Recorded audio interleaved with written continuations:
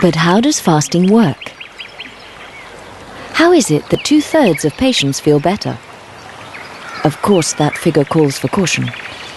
Is it a placebo effect? Or an effect of the euphoria that the brain experiences?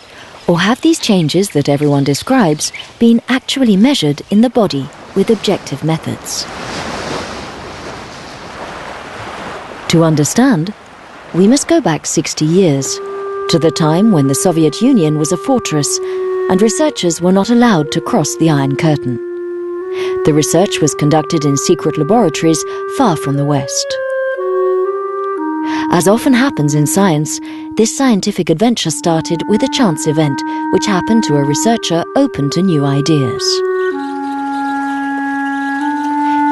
In the Korsakov Hospital in Moscow, the chemical straitjacket had replaced the physical one, but the treatment was scarcely more humane.